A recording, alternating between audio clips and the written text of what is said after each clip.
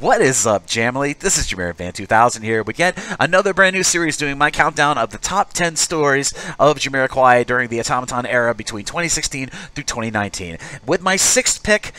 we did see Jamiroquai and JK making a bit of a baby step into the foray of social media, but the JK in January of 2018, after putting up a lot of content over on the Jamiroquai HQ Instagram account, Jamiroquai decided and JK decided to give back to the Jamily. And what they did is JK, via a Facebook vlog, said that the band would be releasing some leftover material to the Jamily as a thank you for their support and their amazing, overwhelming support of their recent 2017 album Automaton. Well, in January, in late January, specifically January 28th of 2018, Jamiroquai released the first of only one leftover track from, this time, the leftover from the Rock the Light Star and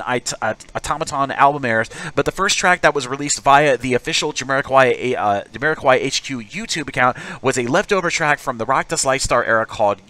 Now We Are Alone. It was released in a one-shot music video on their YouTube channel, but sadly that would end up being the only leftover track of this promised giveaway that the band would do. But if you look later on down the history of the band during the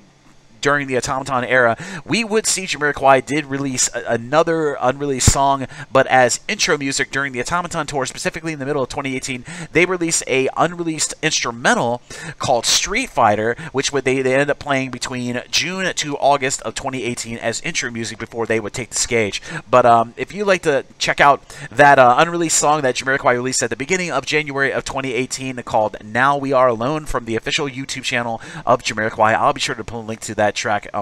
that specific track from their YouTube channel in the description of this video down below. So be sure to check out that great musical goodness. And as always, this is JamiroFan 2000, and I'll see you again really soon with another one of my favorite top stories from the Jamiroquai Automaton era from between 2016 to 2019. And as always, this is JamiroFan 2000, and I'll see you again really soon with more Jamiroquai related videos here on the JamiroFan 2000 YouTube channel. Bye bye everybody, and Happy New Year.